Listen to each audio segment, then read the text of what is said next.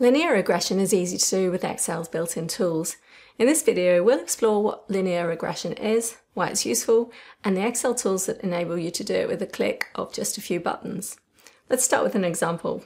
Here I have some data on plant growth, how many hours sunlight it gets per day, and how much rain in millimeters. One way I can understand how sunlight and rain contribute to growth is to use linear regression to model the relationship between the dependent variable, in this case the plant growth, and one or more independent variables. Here we have sunlight hours and rain. It's useful because it allows us to identify the relationship between two variables and make predictions based on that relationship. It's commonly used in fields such as finance, economics, and science to make predictions and inform decision making. To model linear regression with Excel, I need to organize the data into a table. We're going to start with just one independent variable. Here I've got sunlight, and this way we can use charts to model linear regression. I want my independent variable in the first column and then the dependent variable in the next column so that they're plotted on the X and Y axes respectively. So with my data selected, I'm just going to insert, and I want a scatter chart. Let's bring it over closer.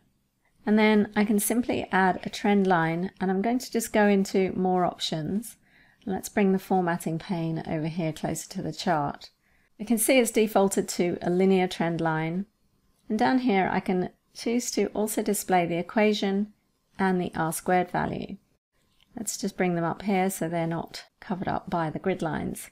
If you're already familiar with these concepts, you can skip ahead to the next section where I show you how to use the free Analysis Toolpak add-in to perform regression analysis. You'll find timestamps in the video description. Otherwise, continue watching for an overview of how you can use the equation and R-squared value. The equation y equals 0.08x plus 0.1667 represents a straight line that shows the relationship between the two variables. Relating it to this data, the equation can be used to predict or forecast the growth rate for a given value of sunlight. The coefficient 0.08 is the slope of the line, which represents the rate at which the growth changes for every unit increase in sunlight. In this case, the slope indicates that for every 1 hour increase in sunlight, that is x, the plant growth in centimeters, which is y, is expected to increase by 0.08 centimeters. The intercept of 0.1667 represents the value of y when x is equal to 0. In other words, is the value of y when there's no x effect.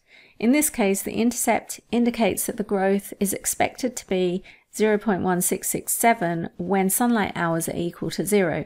Now, whether that's biologically true for plants, I can't say. Now, to use this equation to make predictions, you would simply substitute the value of x into the equation. So 0.08 times, let's say we have 5 sunlight hours, plus 0.1667 gives us a growth of 0.5667 centimeters. By the way, we can also generate the equation using the linest function. So the known y's are the plant growth, the known x's are the sunlight hours, and that gives us the same slope, coefficient, and intercept that we have on the chart. The R-squared value, also known as the coefficient of determination, is a statistical measure that explains the strength of the relationship of a linear regression model. It's a number between 0 and 1, where 0 indicates that the model does not fit the data at all. 1 indicates that the model perfectly fits the data. To put it simply, here we can say 52.5% of the plant's growth is a result of the sunlight hours. A high R-squared value indicates that the independent variables have a strong relationship with the dependent variable and are able to explain a large proportion of its variation. We can also perform regression analysis with the Data Analysis Toolpak, which can handle multiple independent variables. For example, we could model the effect of sunlight and rain on plant growth. The Data Analysis Toolpak is a free add-in available in Excel. You can enable it via the File tab and then Options. And then down in Add-ins, I want to then click Go. And here make sure it's checked in the box and click OK. You'll then be able to access it on the Data tab of the ribbon on the far right, Data Analysis. Here I want to choose regression and click OK. Now it remembers my selections from earlier, but let's just delete them and we'll start from scratch. So my input range is Y. That's my dependent variable, in this case growth. And my independent variables are sunlight hours and rain. These variables need to be in columns that are adjacent to one another, so you can select them in a single range. I've got labels checked because I've selected the row labels for my columns. And I'm just going to pop it here beside the data. I've also got residuals checked and residual plots. Let's click OK and take a look at what it gives us. Now there's a lot of information here, so I'm going to just cover the key results. The regression statistics measure the strength of the relationship between the variables. R values close to 1 show a strong positive relationship, and R values close to -1 show a strong negative relationship. R values close to 0 show no relationship at all. And we can see from this data that the relationship between the variables is strong. The R-squared value tells us that 94.6% of the growth is as a result of sunlight hours and rain. The standard error tells us how wrong the model is on average. The lower value, the better.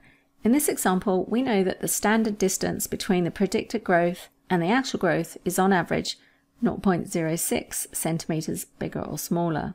The analysis of variance table, ANOVA for short, measures the levels of variability within your model. The coefficients table returns a series of statistical tests. Here we can see that both sunlight hours and rain have a positive association with growth, and that for every sunlight hour the plant will grow 0.066 centimeters, and for every 1 millimeter of water it will grow 0.038 centimeters. Now the residuals shows the difference between the actual data points and the predicted data points based on the equation. We know from the chart that in this example the equation is y equals 0.08x plus 0.1667. They illustrate how well your model fits the data. Now ideally the residuals should be scattered around 0. And because I chose to plot them, we've got these two charts here that allows us to visualize them. And we can see that they're all within 0.1 plus or minus. I hope you found this tutorial useful. You can download the Excel file containing the examples for this lesson from the link here. And if you like this video, please give it a thumbs up and subscribe to our channel for more. And why not share it with your friends who might also find it useful. Thanks for watching.